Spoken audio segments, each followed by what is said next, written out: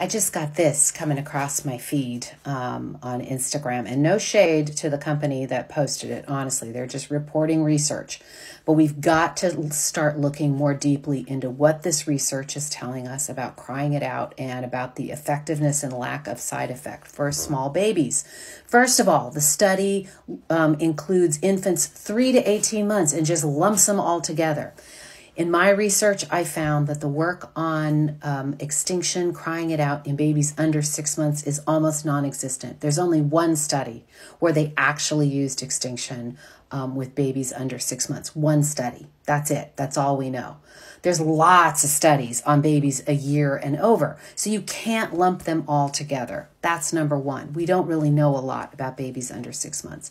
Secondly, the research that was done on lack of side effect, they were only looking at very specific effects, number one.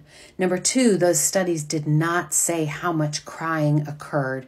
And number three, we don't know really a lot about the ages of the infants in those studies. So we really don't know if there are ages and amounts of crying that are really not super great. We don't know that answer. The research has not looked at that question. We only know from the research that for some babies at some ages, some amount of crying is really not a problem.